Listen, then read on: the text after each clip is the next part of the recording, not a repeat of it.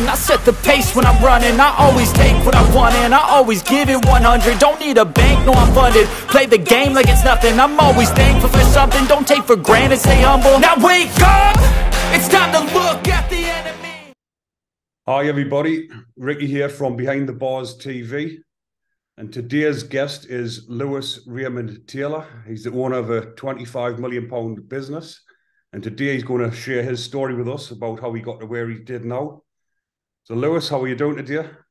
I'm good, thanks. Thanks for the invitation. Looking forward to diving deep, obviously, on a subject I'm very familiar with. So whereabouts are you at now? Are you living in Bali? I'm living in Bali in Indonesia. Yeah, so 4 years ago, I started, well, 5-6 years ago, I started my business and quickly realized that I could do it from anywhere in the world. It was online life coaching, which we'll get onto. And I started traveling, and Bali, out of every place I've been to, I've lived in Dubai for a bit and I've floated around various places, but Bali for me is the paradise. It's got a little bit of Western culture, so you get all nice cafes and stuff like that, nice good gyms, premium stuff. But then you've also got that lovely chilled southeast vibe, where you can just lie in a hammock and go sunbathing and stuff like that, which you don't get in the UK, especially not at the moment. I hear. It's absolutely freezing here at the minute, -5. Oh, fuck.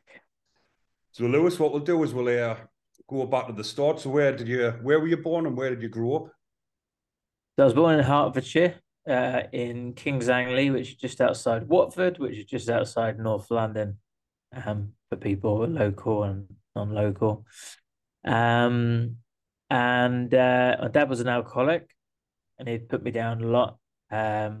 He'd literally call me a stupid buffoon. That's what he used to call me, and tell me I'd never amount to anything. And there were a few times where he'd hit me. It's not like he came in every night with a belt, but yeah, he definitely physically hit me probably at least 5 times. And I just grew up feeling like a bad kid. And from the age of like 5-6 years old, I was already starting to play up. Like in nursery, that was the first time I have had a memory from my mum. She told me that when I was like a naughty kid, she came into a nursery as a come and see your child in nursery day, and all the kids are sitting down quietly on the carpet, and there's me banging the drum singing happy birthday like on my own. Yeah. Right, just this, always just a little bit off key basically. And then I felt like I wanted this love from my dad, but I didn't get it. So I started to explore being an actor. So I wanted to be an actor. Right. So I used to do these like plays. My mum even got me into like it says it's a stage school, but it's a weekend acting class basically called Stagecoach. Actually, I shouldn't have mentioned the name probably. But oh well. And yeah, a guy sexually abused me at the age of about 10 or 11.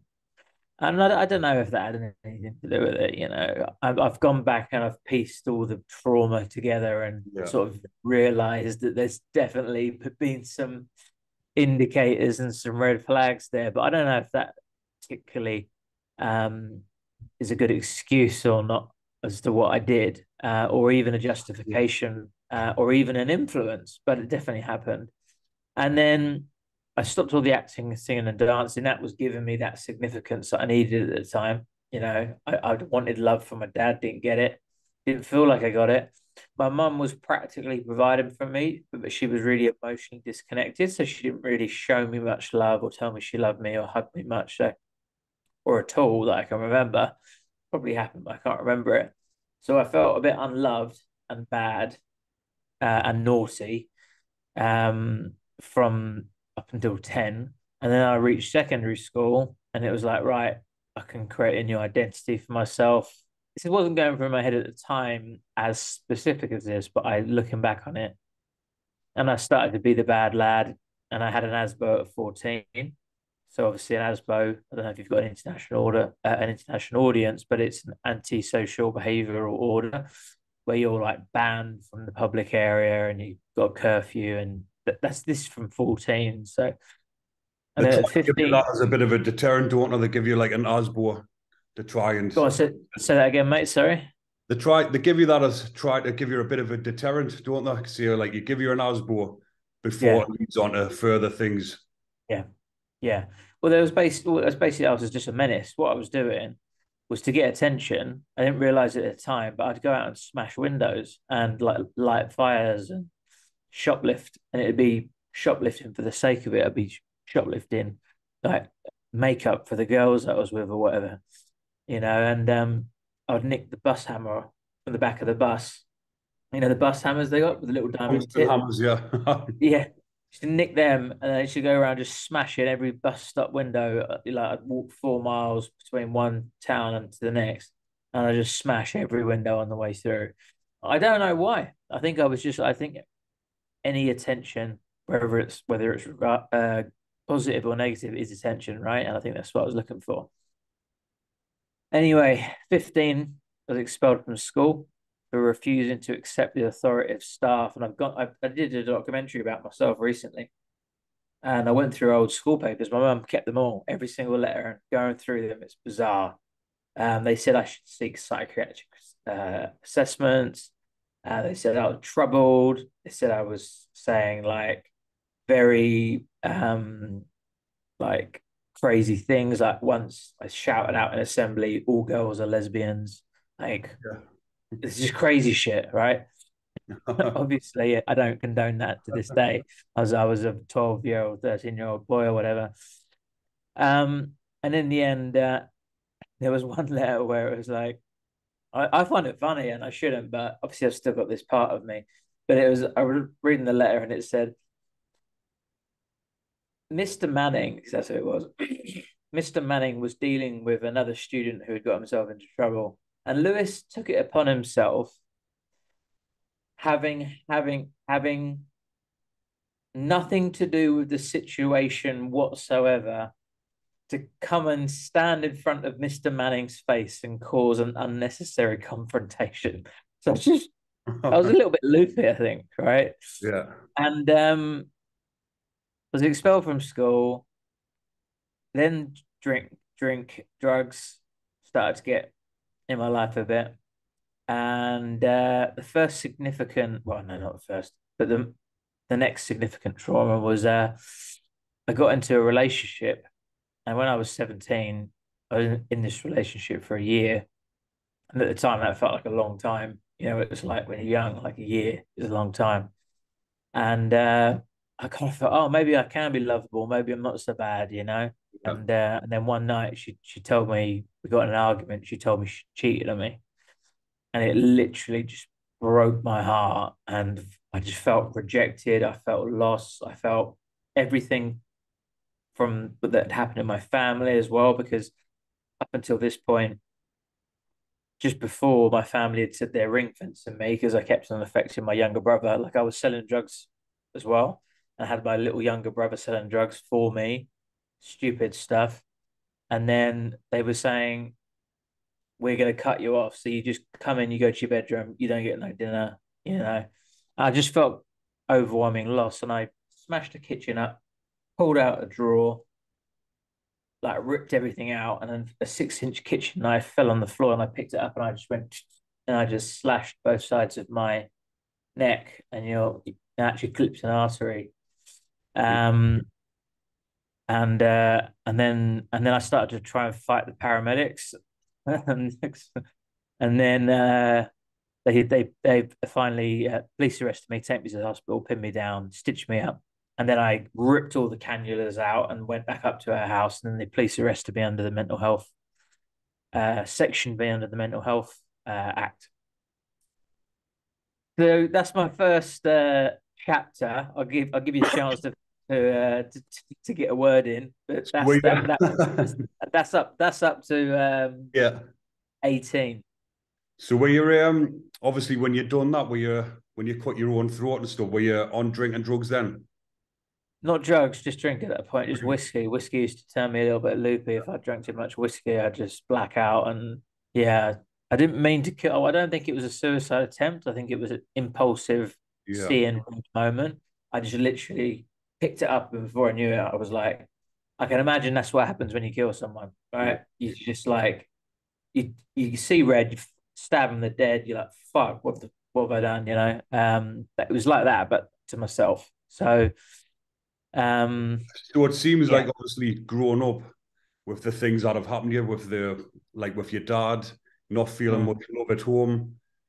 That's what happens, isn't it? You go out and you're looking for attention because you just want, even if it's bad attention, you just want to be noticed, don't you? yeah, exactly. And that's what happened after that because up until that point, when my dad used to hit me, he used to pin me down, be on top of me, big guy, 6 foot. I mean, I'm 6'2" now, so I'm actually a bit taller than him. But he was 6 foot. I'm a little kid, big, like your sort of size, but not sort of muscle, more sort of fat. But anyway, you're a big, bulky guy. But anyway, he's a big guy on top of me. And I remember looking up, just thinking, I can't hit you back because I don't want to hit you back because you're my dad and I love you. And then that must mean that you don't love me. And that was like when I drew that conclusion. And I felt very powerless, felt very, like fight, flight, or freeze kind of thing. I would freeze. And then, but I was the gobby, I was Larry, I had a lot of balls. So I always used to get into fights, but I used to just let them beat me up. I used to just literally let them kick me down to the floor and kick my head in and then just get back up and laugh. And, that was that. Like And no then effect. yeah, I didn't give a shit. I just, yeah, it didn't bother me. And then I came to when I was 18, at some point during when I was 18, I saw one of the guys in a nightclub that had jumped me with a few of his mates a few weeks before because we was up to all sorts at this point. And then I basically the same, the involuntary convulsion I sort of told you about where picked up the knife and sliced my throat. The same thing happened, but I punched him in the face. I didn't mean to, didn't think about it. I just walked up to him, recognized him, and just punished him in the face for the first time in my life. It's quite weird for a 18-year-old boy in my sort of world to have had his first punch thrown at 18. Usually it's going to be at 11 or 12 or something, but I felt I would just let people beat me up. Anyway, had a scrap, got kicked out by the bouncers, and felt like fucking Mike Tyson. Like I got my power. I was like, yes. It gave me something that I'd never felt before, and it gave me that significance that I was looking for. I now can track it back. Like it's like I wanted love for my dad. I didn't get that, so I tried to get it in significance through acting. Didn't get that because I got sexually abused. So I started to get into trouble to get attention. Wasn't getting enough attention. Got into a fight, and then and now everyone's like, "Oh, well done, Lewis! You knocked that geezer out." Blah blah blah blah. I loved it. So I thrived off that. So then I started. No word of a lie, probably fighting twice a night, like only on the weekends. I'm not talking like going out deliberately. Well, I did go out deliberately looking for a fight, but not like during the week. But on the weekends, I'd go into the nightclubs, fueled up with gear, fueled up with coke, Yeah. go into the clubs, go looking for a fight, looking for someone to fucking look at me for longer than a second to go, what the fuck are you looking at? And then let's have it.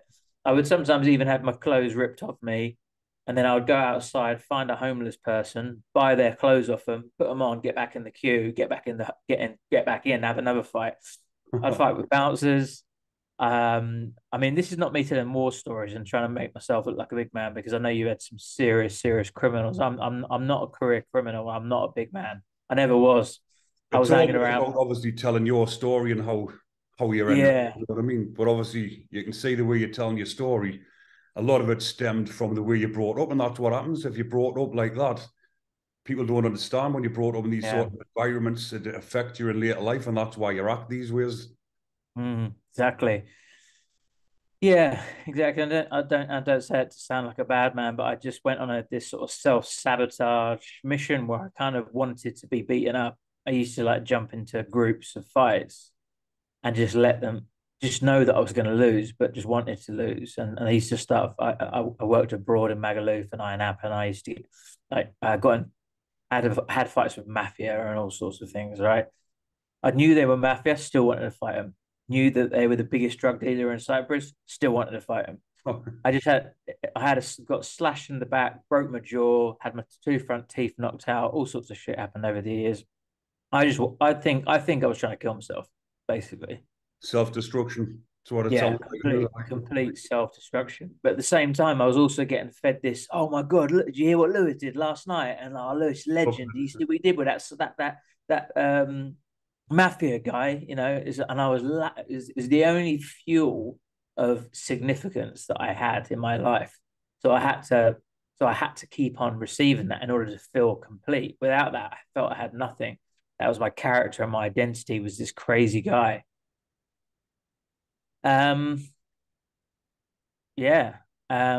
So what were you doing when you were working away in Cyprus and stuff? Were you just Well, I was supposed to be working, but I just didn't end up working most of the time. I used to try working in bars, like getting people into the bars, but I'd get sacked and just not turn up. And yeah, it was a shambles. I was pretty much eating out of like tourists, like plates of cheesy chips, like literally like picking out of not far off homeless. But I came back from all that from 2 years of doing that. Nearly died so many times. Even my friend told my ex-girlfriend when she came out to on holiday one year, he said, before you go home, make sure you say goodbye to Lewis because he ain't coming home. And they were dead serious about that. He's like, he's going to die. Because I used to swing from balconies as well, like major high balconies, like pissed out of my absolute fucking nut and swing from balcony to balcony like it was a joke. And just like, yeah, I had a death wish. Anyway, I came back and by this point, um, yeah, all sorts of other stuff had happened. I'd walked in and found my dad dead. That was something that happened that was traumatic. From his alcohol abuse, he got, well, I think it was that he got pancreatic cancer and then ended up dying. how old were you Um, then, Lewis? 21. So how did So that you just how did you feel when you after that? numb, just numb. Didn't feel anything. Oh, this is another big part of my story actually. When I was 18, not when I was 18, between the ages of 18 and 21, I'd I'd got four GBH and one ABH on my record, but somehow I was out on bail still. Even though I'd already been in the young offenders. So I went to young offenders institution at YOI 18. So I Oh, went to Honolulu and Woodhill. just And go then I back got, into that bit, Lewis, obviously, because obviously yeah, they always like to that's hear the main about part. Yeah, yeah, they yeah, don't like yeah. to hear about the prison story. So what happened for your first time in prison in the YUIs? What happened there then? Well, they put me in fucking Woodhill, double A cat, 2A, which was full of absolute violent, murdering. Like, yeah, there's one guy in there that was top of the wing at the time. Well, not top of the wing, but everyone would talk about him. I googled his name when he came out, and he was in there for stabbing a midwife to death 30 times. I was like, those are the sort of people I was knocking around with. And how old were Um, you at that point? 18. 18. So what was your thoughts when you were in that wagon on the way to prison? Was there any fear or were you just excited? Yeah, there's a bit of excitement there. Yeah, yeah, it's weird. It's a mixture of fear, anticipation, excitement, but also notorious. Yes, I feel like I'm progressing in my, in the way that I thought my life had to go. Um, so yeah, it was a weird thing. Yeah, I wasn't upset about it. It was a mixture of feelings, but but yeah, it did have some scary moments in there. Won't lie. You have to fight when you're in there. Those young offenders, it has to come a point where you have to have a fight, or you're just gonna look like a fucking pussy, and you can get taken advantage of, and you're in real trouble. So yeah, there's a few hairy moments there. Then they moved me to Onley, which was I don't even know where that is in the country, but that was a lot better. So how long were Um, you for on the first Not one? long at all. Not long at all. Just 3 months. I did You three just got months. Right, did stole a you, van. Stole a van. Smashed it up. Had a police chase. Had a bit of weed on me. That was it. Yeah. Got recalled to prison. Did another month. Um, for breaching my probation for not doing the community order I had to do because I was just like, fuck you, I'm not doing anything you want me to do. Um, and then yeah, criminality and everything just progressed. So the violence progressed, the drugs progressed. I was selling drugs, I was taking drugs a lot. It turned out I wasn't in the nightclubs anymore. I was in the flats and the kitchens and the 3 day benders in a row without eating or sleeping or drinking water. And so it's just like alcohol and coke 4 days sometimes. Like it's just crazy. So what And drugs was it at the time? Was it ecstasy and cocaine, I'd imagine? cocaine, pretty much. Yeah, it was pretty much my bread. Well, and also methadone. I don't know if you no methadone. Sorry, not methadone.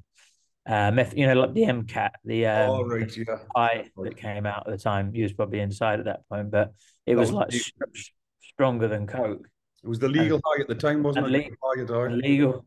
Yeah.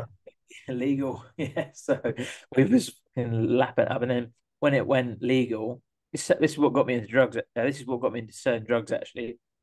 When it went legal, I was like, I'm still gonna sell this because this stuff's good and I'm gonna make some money off it. And the fact it went legal, everyone stopped being able to get it. So I started selling it. I even had flyers. I had leaflets. I used to give out leaflets in the pub for buying it. And then after that sort of phased out, it turned into coke. Anyway, loads of stuff happened in the middle, but we're trying not to this to be too long. But Yeah. the major incident that happened was when I was 24 years old. I was in a jumped. I jumped the taxi ranks. I jumped to the front because I was so pissed. I just didn't realize what I was doing. Just sort of jumped in the car and then realized there was a massive queue behind me after. Some guy kind of started shouting in my face or whatever. And still to this day, I can't remember the guy's face because all I can think of is my dad's face. So I know that my dad triggered, like he triggered my dad in me. Like it was like my dad was back, like Yeah. shouting at me all over again. No excuse whatsoever. I still take responsibility for it, but I just want to try and explain why people do some of these things. I mean, there were times where I was going out just to fight, but that particular occasion, he just so happened to trigger me, and I swung the first punch and missed. Swung the second punch and hit him, and he went flat down on his face, knocked out cold, and then I saw like a slow, thick, dark trickle of blood come out of his head. It just looked like he'd been literally shot in the head. And well, I guess not shot, but smashed in the head with a hammer or something. It was like I thought I'd killed him. Um, I was outside Watford Junction police station, Watford Junction train station. So the camera was literally bang on me right there. So I was just like waited for the police because I knew that I was going to get banged up for it. And yeah, they said you would have got three GBH for that. I'd already had a GBH before for hitting someone with a bottle. Oh yeah, God, I missed the whole thing. Yeah, at one point I was on trial for GBH, for 4 GBHs and a fray. It got dropped down in the end to 1 GBH, 2 ABH and a fray through my solicitor, and I got a huge 2 year, sorry, probation order where I had like 250 hours community service, couldn't be drunk in a public place for 18 months, suspended sentence, and all this sort of stuff.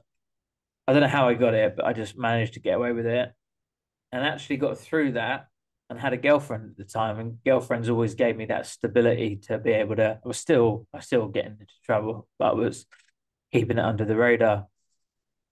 So was But that anyway, before the incident in the queue?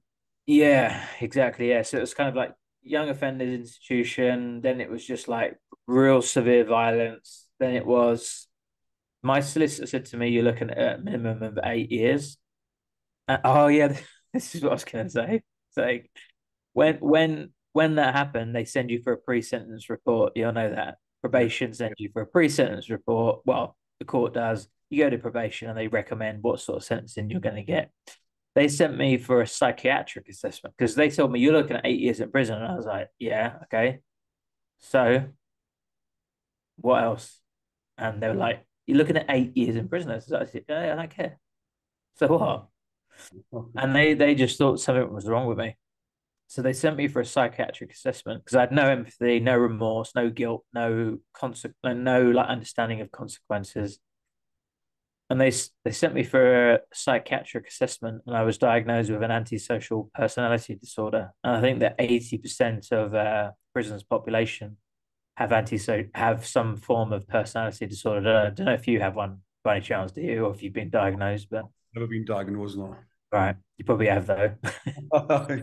And then essentially what that is though is I googled it and it's a psychopath, but it's actually a psycho that at its like most extreme end, it's a psychopath. But then when you look at all this, like the symptoms of it, I guess you could call, or the characteristics of it, it's me to an absolute T. Um, so I was diagnosed with that.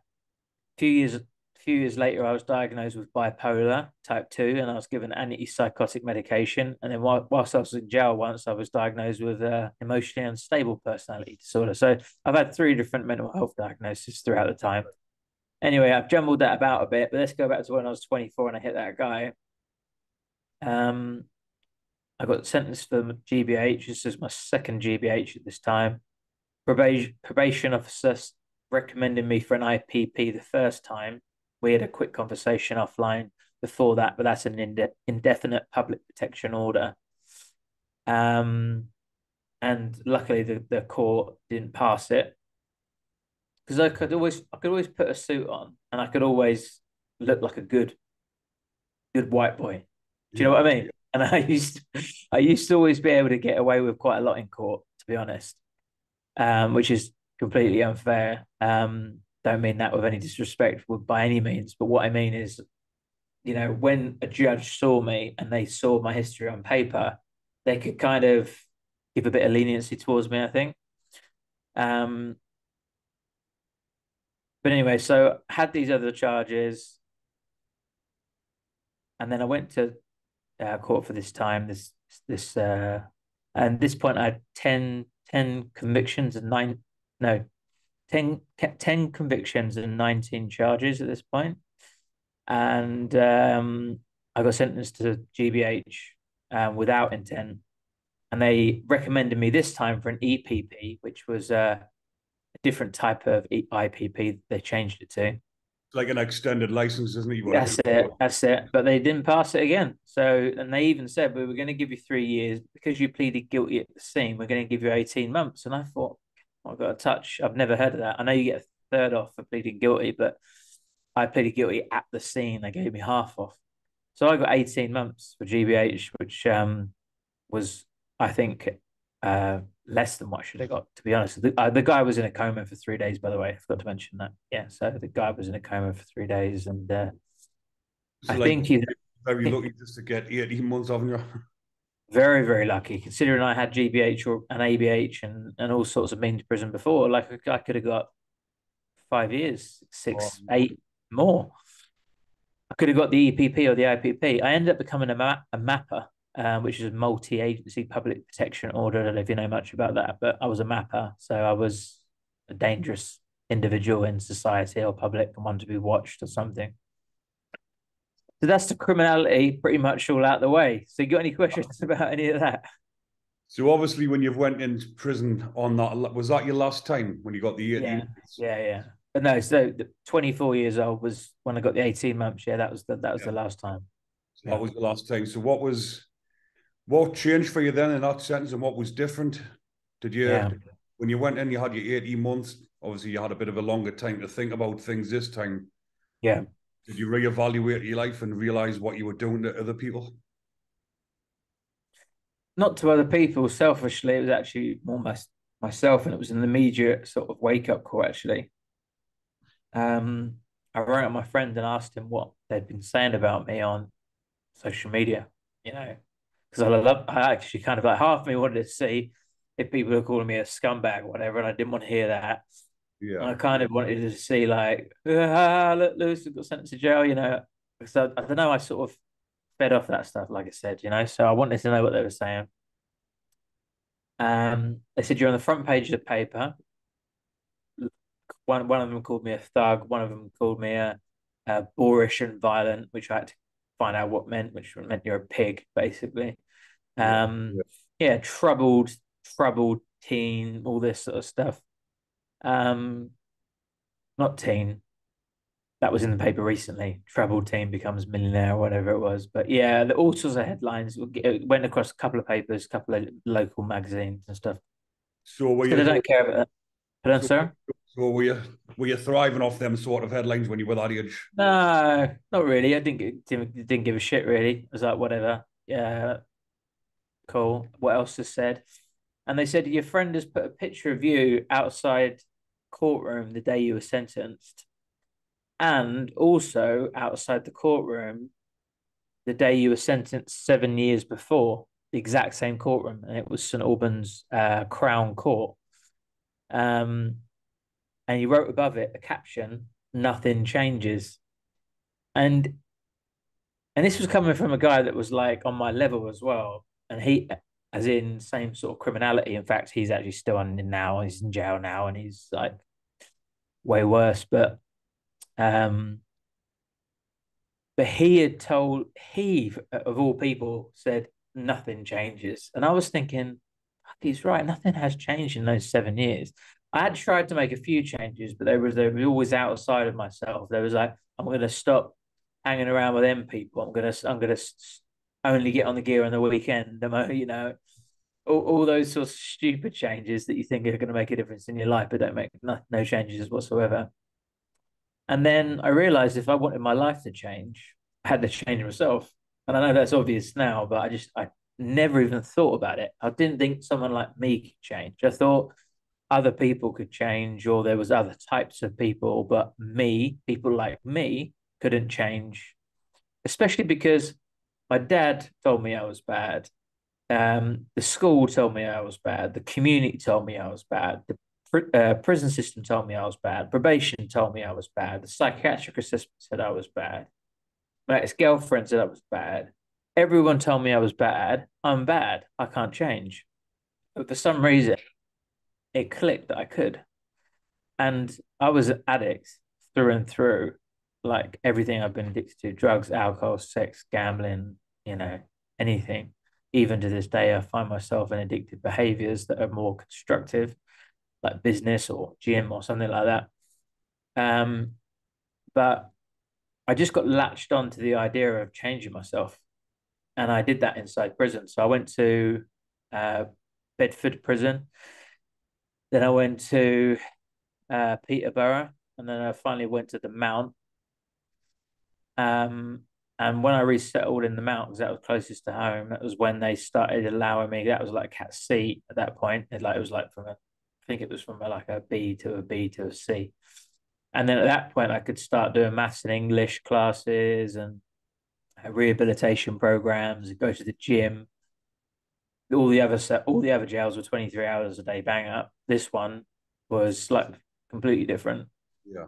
And I just utilized all the services. I started to try to change my life, and I made a decision that I was going to change my life. And during this rehabilitation of addicted prisoners trust program called RAPT program, don't know if you've heard of that. No, I've not I heard of did that. did a 6 week RAPT program, and it was real basic personal development. Like, how do you feel? Like, and we're like, I'm all right. That's what everyone said. I'm all right. I'm hungry. And then they gave us a sheet with a list of emotions on there, and you start like looking through it and go, oh, I guess I'm a little bit frustrated today. We started really basic stuff, because I'd never had my emotions developed at all. My mum and dad never took the time to allow me to explore those emotions. So I Yeah. don't think I've ever developed them or ever had them. I don't know. Um, but I got made some progress, and I was like, wow, this works. And then there was this guy that came into this RAPT program, and he was from a rehab, and he was like, if you want, you can apply for this scholarship thing, this grant, and you can go into like a 6 month rehab program after prison. And I was first of all, I was like, nah, I'll be fine. But then I did this maths and English test, and before I did the test, And this was functional skills 1 and 2. So we're talking about a year 10, 10-year-old level maths and English. I punched a wall because I was so scared of the test. And because I was just scared of like proving my dad wrong, of being this buffoon and all this sort of stuff, right? And you all know this, but yeah, they just took me to the hospital in a bloody taxi with one police officer in the handcuffs. It wasn't anything special, but anyway, I was in the taxi, and they drove past right where I was from, like my area. And I could see out the window, and I saw out the window, and I just felt everything come back. Like it was like I had made no changes. It was like it was the same old me. And I knew that the moment I got released, I was going to go straight back into the pubs, straight back into doing whatever I was doing. And I was going to get myself in the same situation over and over again. So I decided to apply for that rehab. And it was £20,000. And I got it. They gave it to me and went down to Portsmouth. They literally picked me up from the prison gate, took me down to Portsmouth, and put me in a 6 months fully intensive rehabilitation treatment center. And I'll tell you what, that's worse than jail. I don't know if you've been to rehab before, but 24-hour therapy, in prison, bang up, you can sit down there and watch TV and chill out. But there they break you down. It was a tough time, but it was needed. I'll give you another chance to speak, mate. Sorry, mate. I know about I that. know my story so well now that I just flow with No, it. I don't need the yeah. questions. I'm just letting So, you obviously tell your story because obviously that's what you're here for. But so obviously you made prison work for you on the last time, because there's not many people do, but there is a lot of things on offer in prison, like you've mentioned, isn't there? Like doing yeah, classes to better yourself. yeah. Well, obviously when you've come out of prison that time, did you think to yourself, this is it, this is me finished with prison, I'm going to make something of my life? Obviously, that's why I went into the rehab. Yeah. Yeah, I kind of made that decision really early on, and I'm very intensive, very impulsive, very committed, but usually in the wrong areas. But this one, luckily, I focused in on the right area, and yeah, I fully dedicated myself to change. Like I stopped connecting with all of my old friends, like every single one of them. Changed my name in a way. Like my name's actually Lewis Taylor, but I started using my middle name and now call myself Lewis Raymond Taylor, Yeah. which just felt different. My dad's name, incidentally, maybe some weird stuff going on there, I don't know, but anyway, I call myself Lewis Raymond Taylor now, and that felt different. So I created a new identity. And yeah, I went to this 6 month program. They broke me down, they built me back up, really helped. And then I started doing AA and NA meetings, 1 a day, 2 a day, 3 a day sometimes, just to keep myself not like going back into a pub. Because although that doesn't seem like much, obviously it starts with a pub, and then it's the gear, then it's a scrap, then it's back in jail, and that can happen in 2 hours. So um So were you working at the time when you were in the rehab place, or were you just focusing on that?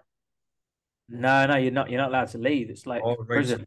in there Yeah, for the full yeah. 6 months. Well, the first 3 months you're not allowed to leave, and in the next 3 months they take you go into um like a dry house where you're in a house with other addicts, and then you go to the center during the day. So it's like 3 months live in, and then 3 months still live in, but you get to have a bit of freedom. And that was the moment where I could have kind of been institutionalized for like at this point, yeah, nearly a year and a half. Not a long time, obviously, compared to you and a lot of other people, but to see like the pubs and the people outside smoking a fag, drinking pints, like walking past them, being like, the fuck am I doing walking to an AA meeting to a church hall, fucking 25 years old?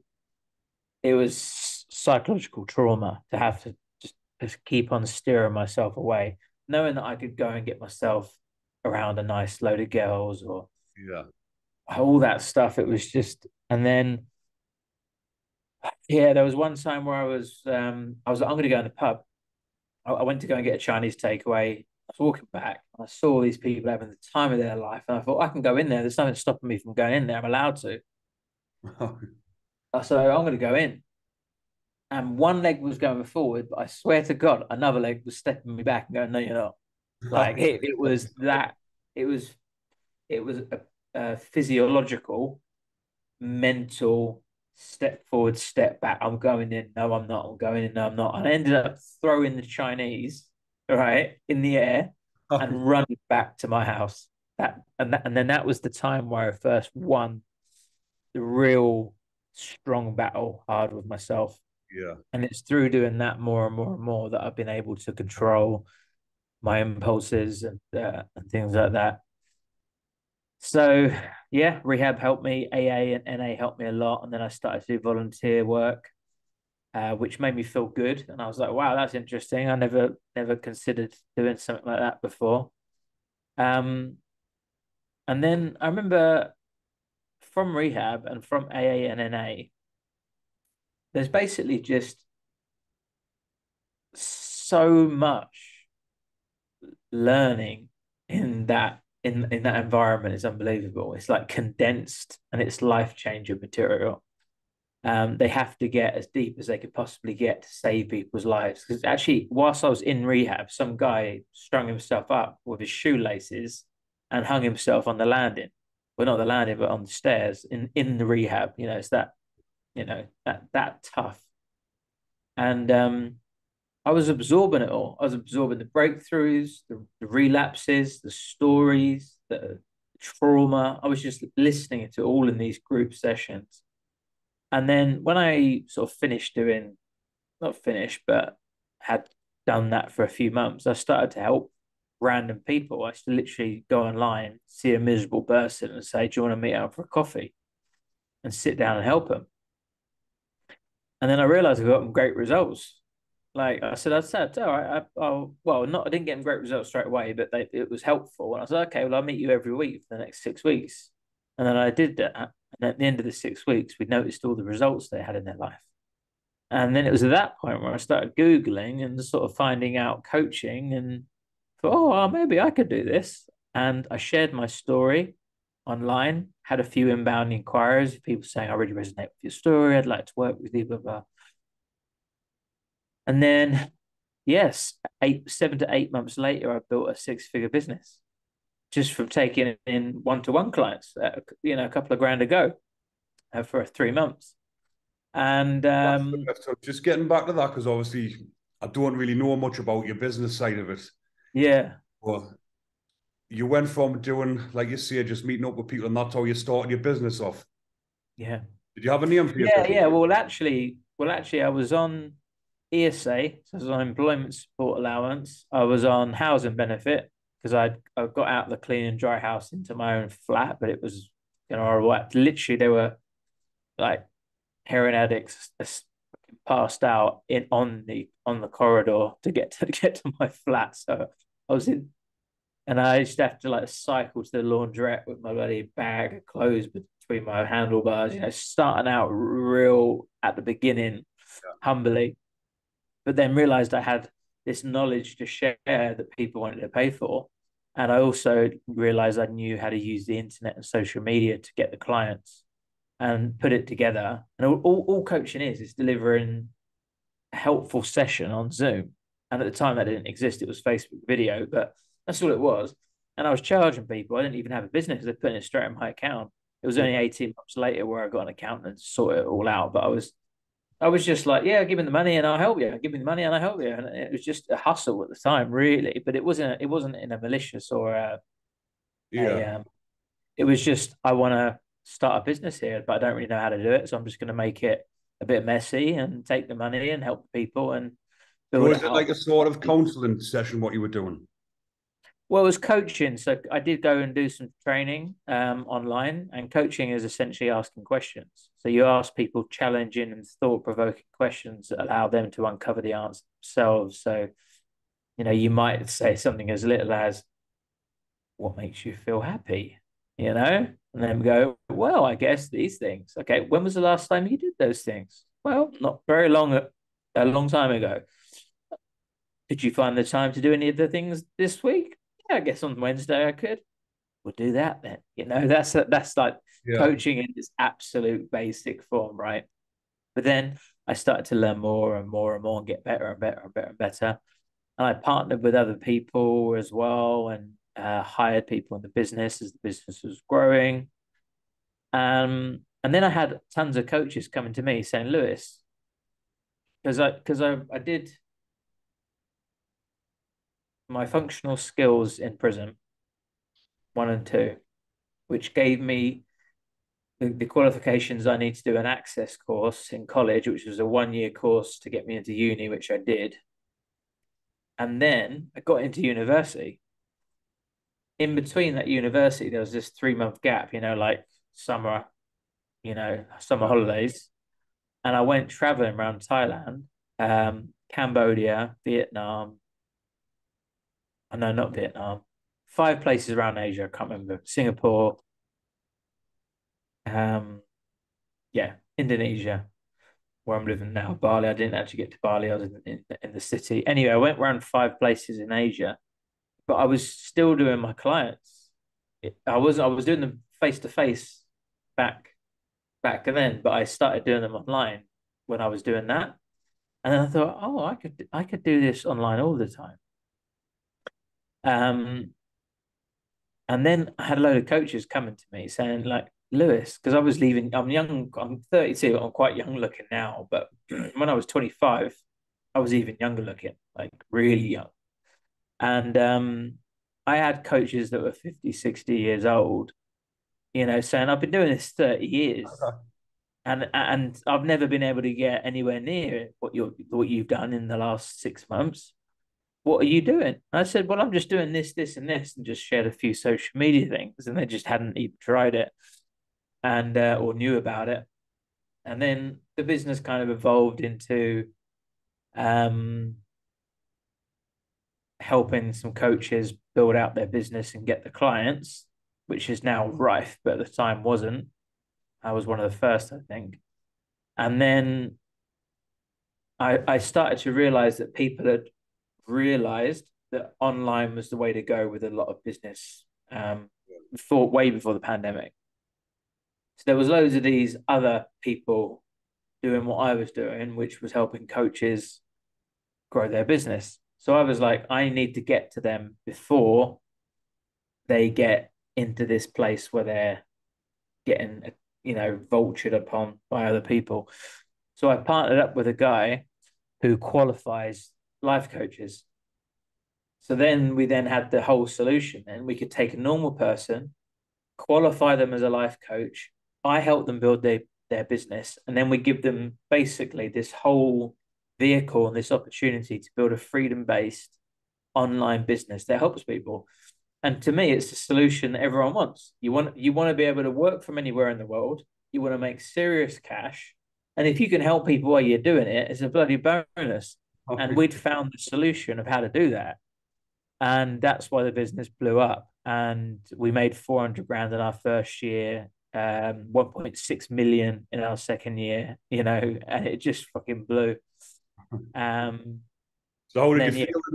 How did you feel in going from prison to having all this money and living? yeah, Did you yeah. have It's to a live weird the one. high life? Yeah, it's a weird one because I feel very detached from my old Yeah. self. It's almost like it's a story I tell of someone else, and it's like this is just me and who I know now, and this other guy is someone that I tell a story about. Um, and I've always been like this, so it's kind of weird in a way. I don't know if you can relate to that. Yeah, relate to that definitely. Yeah, because I'm helping a lot of people myself now. I think obviously when you've been in our situation, the way you've been, the environment you've been brought up around, and then you go on to inflict violence on other people. Because I was doing similar things to what you've mentioned, but now I'm Mm, obviously helping people, and it makes you feel good, doesn't it? of course, yeah, and you completely change your identity, who you are, how you think, everything. The things you like, the clothes you wear, the way you speak, the Yeah. people you hang around with. It's just like an entirely new life.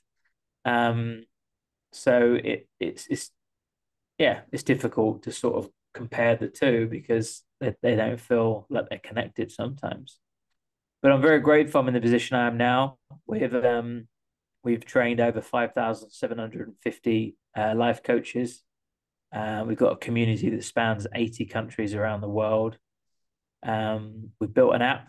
We've also got a app on Oculus headset where you can do virtual reality coaching. So you can go in as a digital avatar, and yeah, Yeah. we're really trying to take coaching into the 21st century. It's been archaic for a long time with women on chaise long chairs, asking you how you feel with a notepad and pen, but it can be a little bit more new age than that, and that's what we're trying to work on.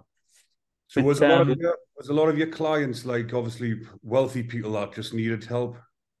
it's a bit of a mixture. At the beginning, it was a very big mixture. Weren't wealthy particularly. Actually, my first client was a millionaire. So he was wealthy. He didn't look it though. Was that one of those secret ones? Um, but most people were just your average people. It was just random things. I helped one woman split up with her partner who was in a toxic relationship, and she wanted the courage to leave him. I helped one lady start up her dream business, which was literally a dog walking business. But who am I to tell her what her dream is? But it was like these little random. One woman who had this eating disorder. Um, she 10 years struggled with her weight, and she was like skinny as a stick, and then I coached it back to the beginning, and we realized that it was because her dad left her when she was younger, and she experienced such loss that since then she's found control in her life through controlling her diet. It's bizarre. And then she was able to eat a bowl of chips in front of me. So I was having all these everyday people, and I was helping them all with all these things. I realized I either had a bit of a gift for it, or I had absorbed so much knowledge through my own personal journey of transforming my life. And I'm like, yeah, I remember that one. Or, oh yeah, I can relate to that. Yeah. Or it was the rooms, the fellowships, the AA, the NA, the rehabs, and just absorbing all that information. But I think all of it combined just created the world's best life coaching academy that you could ever have, the University of Life kind of thing. And yeah, combined with a team of 80 people now, we're on a Yes. mission. And that's why it's hit the papers, and it's like convicted criminal, troubled teen becomes multimillionaire and all this. I've seen you were in the Um, Forbes magazine, weren't you? yeah, Forbes. I've been in Forbes 3 times now, actually. Yeah. Um, yeah, and all sorts of the Star. Um, I don't know. I was in 36 newspapers in a month because once one gets hold of it, Yeah. everyone just copies it all. But a massive Um, well done you, mate, for turning your life around and obviously for what you've done and what you've achieved. It's great to see. Obviously, this is the reason why I do these podcasts, to show people that prison's not the end of the line. It could be the start of your journey, isn't it? Absolutely. I mean, I'm grateful for all those things. It taught me such resilience. Like sometimes when people are well, I don't do coaching personally myself anymore because I'm the CEO of a company. But when I used to do coaching, I used to look at people's problems and just think, that's not a fucking problem. Nothing, That's isn't it? not a fucking problem. It's like they're way worse, and you can help people shift their perspective by, you know, not allowing them to stay in that victim mode, not allowing them to live in that story that's keeping them stuck. And you gain such resilience and strength that if even other tough things happen to you throughout your journey, you can deal with them. And you just learn a lot. We've there's things that we've learned that people with PhDs don't have. And I know that for a fact because I have people that are doctors that have PhDs that do my courses. So I've actually got the facts of that. But absolutely, guys, anyone who's listening to this who's maybe in prison, possibly, doubt it, maybe, or just come out and you're in that kind of limbo space. I remember that limbo space. Do I go back? Do I go forward? Do I go back? It's worth it. I remember one of the best things I ever did for myself was it was kind of like that battle that I told you about with the Chinese, but it was when I was in rehab I kept on saying to myself, "What the fuck am I doing here?" But unluckily, they'd put it on my bail conditions as my registered address. So if I left, I got recalled to prison. So I was like stuck there, but Yeah. I still wanted to leave.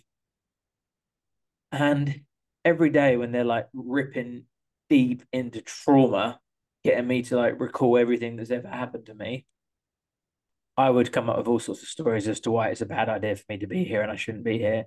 And I wrote myself a note, literally a note, when I was in a good frame of mind, when I was like, oh no, this is good, I'm getting benefit from this. And I wrote, Dear Lewis, you've been here before, you're going to be here again, you're doing the right thing, keep going, love the real Lewis. And then I Yeah. signed it. And then I put that on the wall. And that was my like, because I couldn't trust my own thoughts because my thoughts kept on fucking me up. So I had to just harness when I was in the right frame of mind, physically write it down, and then go back to that every time I had that battle. And then every time I had that battle with myself, I'm getting out of here. This is stupid. What am I doing here? Because you can trick yourself easy, into thinking you're making the right decision for yourself when it's the complete wrong one. I would go to that piece of paper and I'd sign the note. And it wasn't long before that note had tons of signatures all over it. And I realized that I didn't need to look at the note anymore and I could play that battle myself and decide what was right and what was wrong. But before, I just had one voice, it's just I acted on.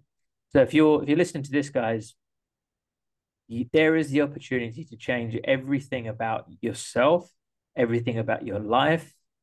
Um, some of you guys who are lifers obviously do have some restrictions. That doesn't mean you can't live an amazing life.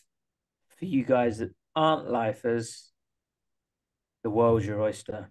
Like I've literally been traveling the world. I literally just got back from getting married in Barcelona. I went on this trip from Bali, where I lived, to Ibiza for a stag do, to Barcelona to get married, to Santorini to do a stag do, to London to take the missus to the Harry Potter musical in the theatre in the West End, and then back to Bali. And now we're moving to Switzerland and Mallorca for the next 6 months, and then Mexico after that. And life couldn't be better. That's what And I was actually going to ask you. Have you got a nice, lovely lady by your side? But you've just answered the question. yeah, So, well, I managed to. I was speaking on stage in Barcelona and saw this beautiful looking Venezuelan girl. So she's South American, but she was living in America, so she's got an American accent, but she's got like I don't know if she had it at the time. She must have had it. She had slightly curly hair, very different than the usual sort of woman that you'd see in England. Very beautiful. And within 3 days of knowing her, I was like, "Stay with me. Let's travel the world together." And she actually quit her job and did. And we got married just recently. So 3 years well, later. congratulations. Thank you, mate. Appreciate it. Yeah, so things are good. There is hope, guys, and you can change no matter how bad you are. Like I know looking at me now, whether this if this is a podcast, you can't see me, come check me out after. I know looking at me now, I've got blonde highlights in my hair. I look like the sort of person that hasn't done any sort of criminality whatsoever. And you're probably thinking, who's he to tell me that I can't change my life? I promise you, I had the thought, there is no way that I could ever change. I might be able to change my behavior. I might be able to not get nicked anymore, Yeah. but I can never change the person I am. I'll always be me, but I have changed me. There's still the essence and the personality of me that still exists that's been consistent throughout. Like I'm still ruthless, I'm still passionate, I'm still addictive, but I'm entirely different. You wouldn't recognize me, in terms of, the way that I act and the things that I do and things I say and things that I care about and yeah, the person I am. So there is hope, guys. Fight for it. It does take a couple of years as well. That's another thing to like you yourself, Yeah, it takes. Ricky, have had a quick journey. Well, Fair play. it wasn't really that quick because it was 25-year-old when I changed, but obviously I got recalled 10 years later Ah, through circumstances right. that affected my life again. But So I have been on Right. the journey for a long time, but when I Gotcha. went back in, then I've actually changed myself again. Got you. Got you. Yeah, it takes a while. I think that's another thing. Like, be prepared for a bit of a fight.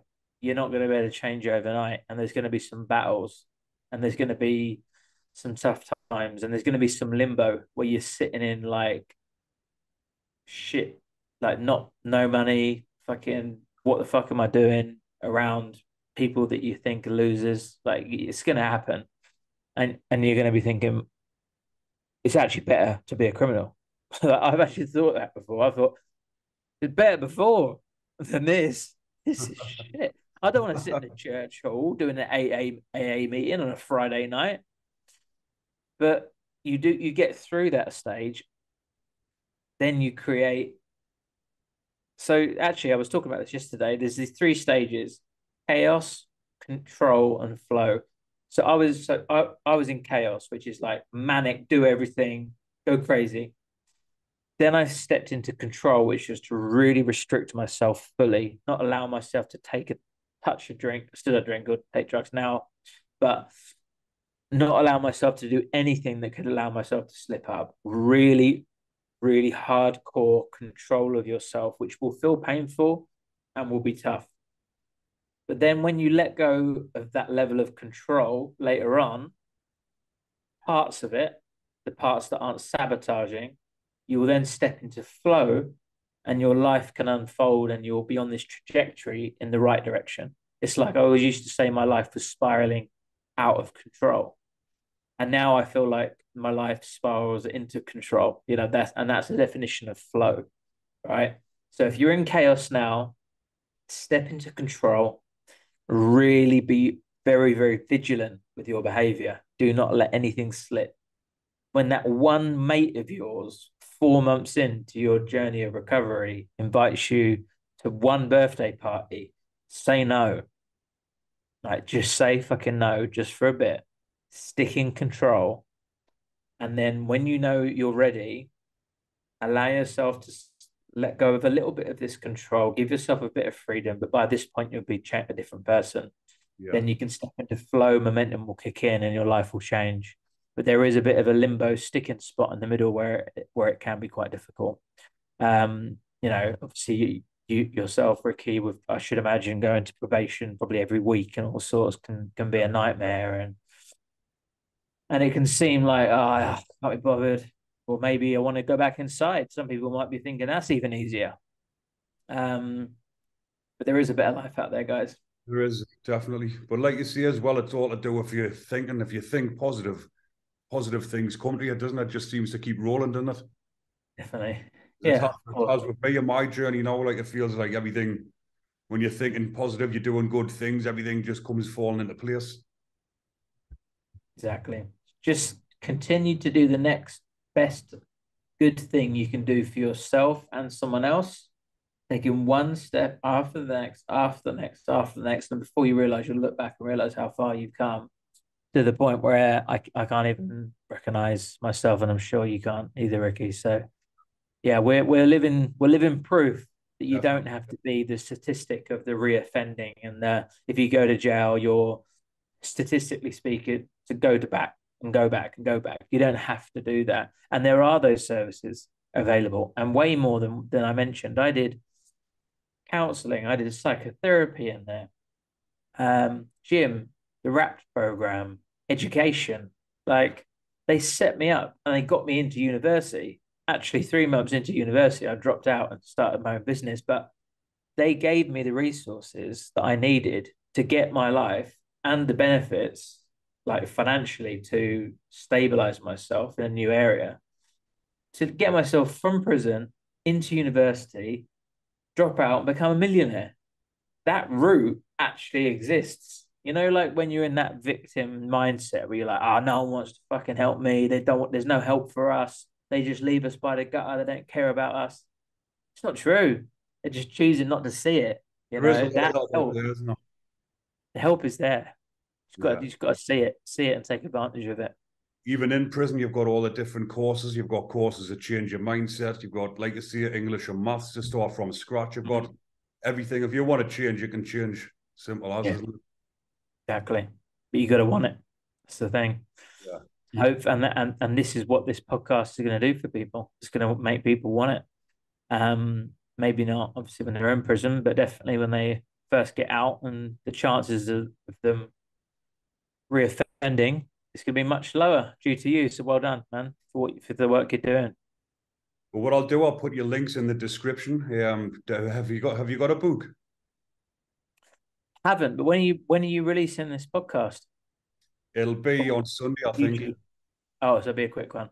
Can't Yeah. mention the exact book publisher, but I will have a book soon, but I haven't got a book yet. But yeah, I've got a book deal on the way. But for the moment, you can just follow me on social media, Instagram, maybe Lewis Raymond Taylor, and my website as well is lewisraymondtaylor.com if you want to check that out. And you've got a YouTube channel as well, haven't you? YouTube channel, it's a bit of a new one, yeah, and that's Lewis Raymond Taylor. Everything's Lewis Raymond Taylor. So I'm actually the only Lewis Raymond Taylor in the world, so I got a good domain there. One of a kind. And the business, actually, a quick shout out to the business, is the Coaching Masters. So if you've ever thought about becoming a life coach yourself, don't think you've got to be perfect or have the confidence or have the experience. You can start from scratch like I did. You can become your first client and use this as personal development. We'll train you up to become a coach. We'll show you how to build a business, and then we'll let you go and live wherever you want in the world. And you can go and do that at thecoachingmasters.com. Brilliant. But it's been good having you on, Lewis. But I always end my podcast with one question, which you've sort of answered before, but that was more to the prisoners. But I always say, like, what would you say to the kids? Because there is some kids watching this. Yeah. What would you say to them kids that's going off the rails, going down the Yep. we went down? Yep. Yeah. 99% of all the cool kids that you see in school that are doing bad things turn out to be complete lowlifes or dead or heroin addicts in train stations. You know, it's not cool for very long. I tell you, the ones that are cool, it's the ones that listened in class. It's the ones that got a good education and got a good job, made a load of money and got a good missus because of it, right? So it's like when you're in school, you think about is cool equals being naughty, but they don't end up becoming, it's not a good outcome for those people. Some of those people die. I know some of those people that, one of my friends was stabbed to death. And then I've also got Anthony Joshua that was in my form at school as well, who's, the world champion. You decide what direction you go in, but if you start your life fucking things up, you're going to get on a trajectory where it's going to continue to get worse and worse.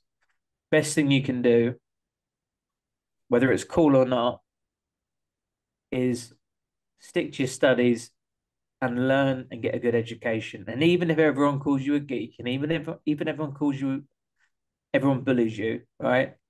This is the smallest period of your life.